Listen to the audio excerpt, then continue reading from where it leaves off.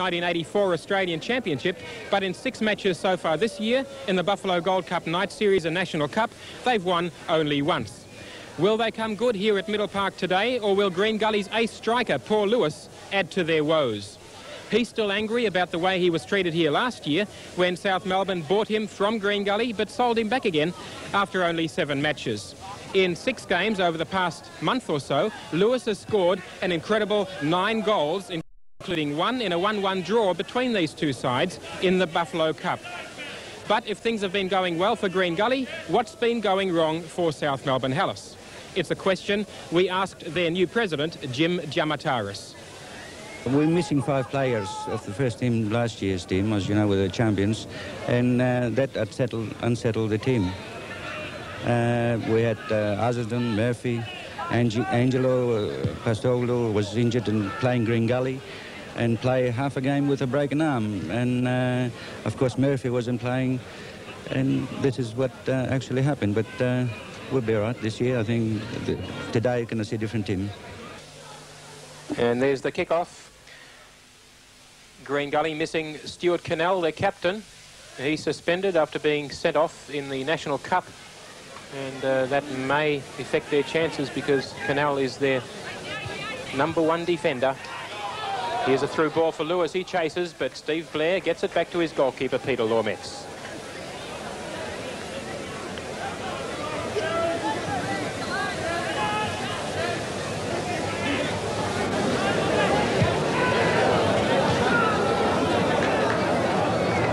Now South Melbourne on the attack, headed away by Krajacic. And Smallman sends it forward, but the offside flag goes up. As Bobby Russell finds Halford.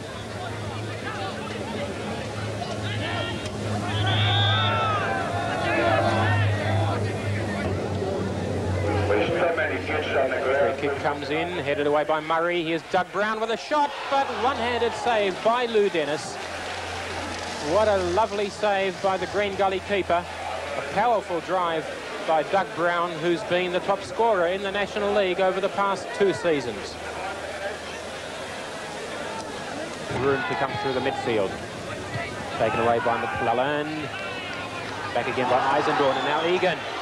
Egan takes his shot and punched away by Dennis. Another great save by that man. Yzendoorn did all the work coming forward. He set up Egan for the shot. A good one it was too, but foiled by Dennis. Over the top, Egan comes in, and Egan on an angle bounces it in off the far post. That's 1-0 to South Melbourne. Charlie Egan the scorer. What an opportunist he is.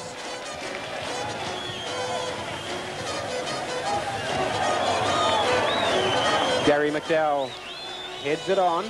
Here comes Egan, flicks it past Dennis.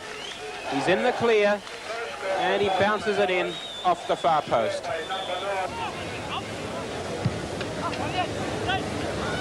McLelland.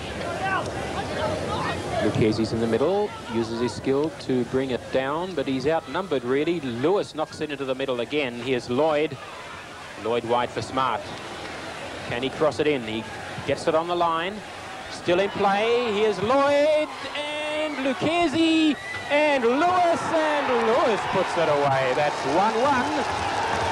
Paul Lewis, his 10th goal so far this year in 7 games. You just can't stop this guy, but he got a lot of help that time. There's Lucchesi. Lloyd repelled. Back to Lucchesi. He knocks it square, and no trouble at all for Lewis. But not much time left in this first half. In fact, there can't be more than about a minute. Here comes Halford with a long shot, and a great save by Dennis once more. That's a corner once more for South Melbourne, but Dennis has really been in unbelievable form. So no changes at half-time, as Willie Vassallo sends the ball forward for Green Gully. Lewis knocks it past Yzendoorn, but Bobby Russell's there to clear. Brown.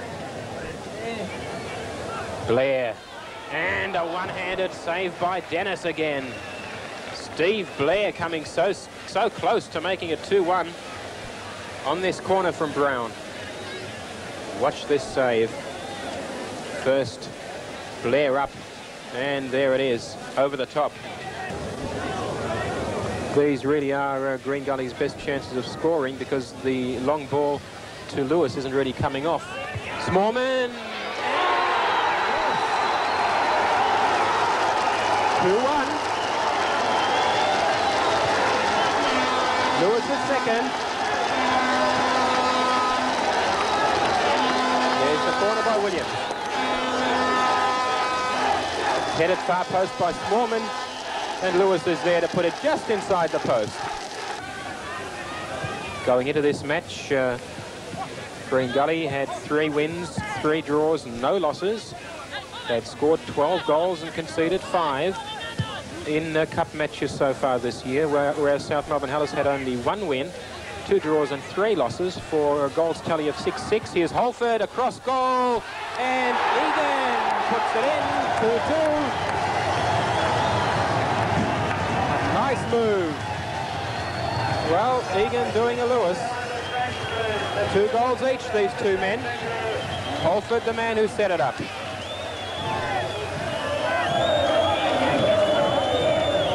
Now it'll go wide from Brown to Halford.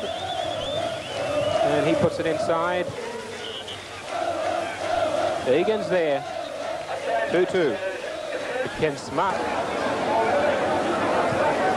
My God, half the ground is now running towards the players' race on the far side. And apparently all of them after that one fellow in green.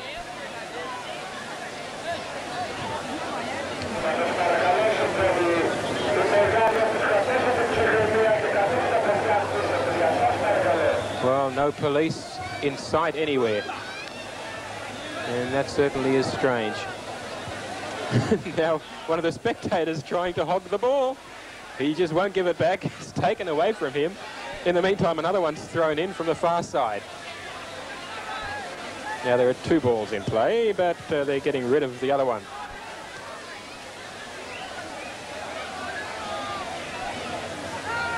So a free kick taken by Smallman.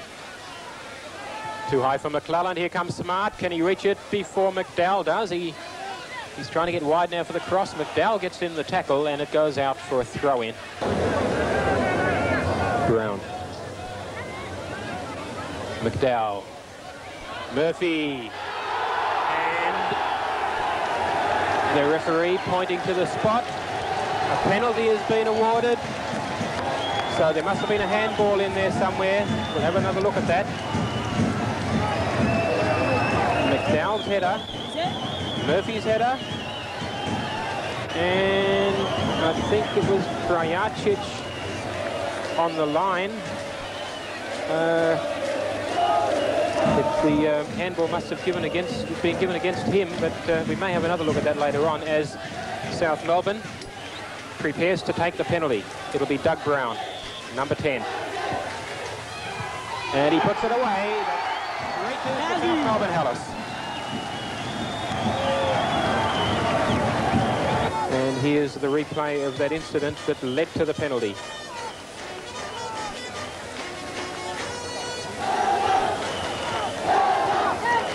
Now that, it looked to have struck Krajacic on the chest rather than the hand, but in any case, the penalty was given.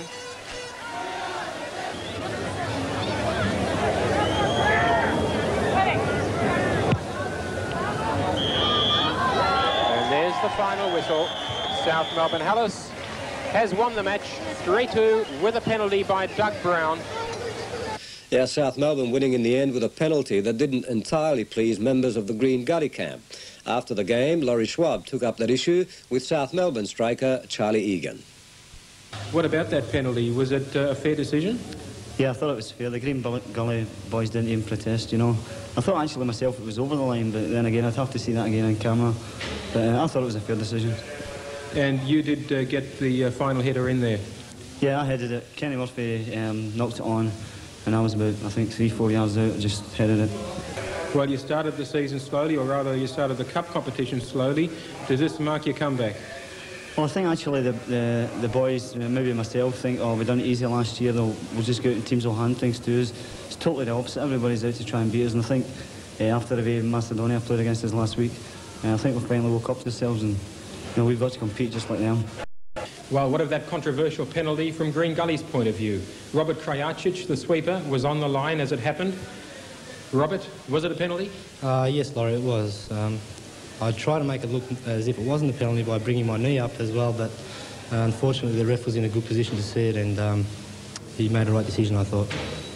Laurie Schwab reporting from Middle Park, followed by John Kosmina, and Frank Hogben has been fined $5,000 and placed on a $5,000 bond. NSL General Manager Stefan Kamas says this strict action was taken following an incident which left a Green Gully supporter seriously injured in a match between South Melbourne and Green Gully at Middle Park. A special